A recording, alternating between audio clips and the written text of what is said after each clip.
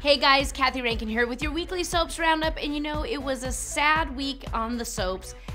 We had the passing of Christophe St. John, who was one of my favorite actors. I've been a Young and the Restless fan for 30 years, and he's been on there almost as long playing the character Neil, and we just want to say we're sorry. We send our condolences to his family, his friends, his co-stars, and we are dedicating this show to him because the show must go on, so this is for him.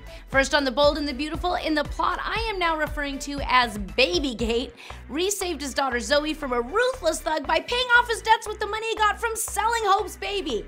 Now Rich, who is just sharp as a tack, began to feel something wasn't quite right about the adoption, while Florence continued to worry about her part in the crime. Now Steffy named her new daughter Phoebe after her late sister, and Hope was introduced to and unknowingly held her daughter for the first time. Coming up, a resemblance is noticed between babies Kelly and Phoebe. Of course it is. Now, over on Days of Our Lives, Rex and Ciara reconciled while Eric struggled with his feelings for Sarah.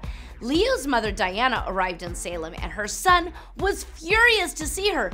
But she was thrilled to reconnect with John Black, who she knew when he thought he was Roman Brady. And Hope worried when she hadn't heard from Ciara, who had been kidnapped, and you guessed it guys, tied to the bed in the same cabin that pretty much everyone who's ever kidnapped ends up in somehow, some way.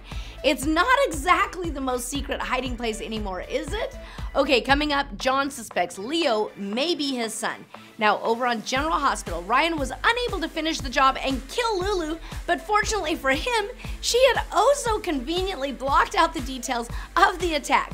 Now you guys, this is a common soap opera medical issue that makes it easy for the writers to justify the most ridiculous plots where murderers end up being redeemed and being able to become friends with their victims later, or better yet, fall in love. Now Jason and Sam's reunion was short-lived when she decided they needed to fake being broken up so she could use her heartache to infiltrate the Dawn of the Day cult that her sister Christina was involved with. This sounds like a brilliant idea. What could go wrong? And Sonny was forced to put his father Mike in a home for Alzheimer's patients when his condition declined. This is the most depressing storyline. Coming up, Ryan uses Franco as a pawn. Finally, you guys, on The Young and the Restless, well, a drunken Mia made a scene at Abby and Arturo's engagement dinner. You knew she would. And later, she admitted to Phyllis that she couldn't stop thinking about her brother-in-law, Arturo. Now, Jack confronted Carrie about her stupid secret syringe and claimed she was planning to freeze her eggs to keep her options open. What? Where did that come from? Now, my favorite troublemaker, Slutty Summer, was back in town and set out to use Fen to try and make Kyle jealous. She's not wasting any time, and of course, that's what manipulative, spoiled bimbos do. And in a plot that I couldn't help but think was stolen from the movie Poltergeist, Victoria and Billy were horrified when Katie, who had made a mysterious new friend at the Newman Ranch, went missing, but she could be heard behind the walls. Coming up, Nikki makes an admission to stop Victor's trial.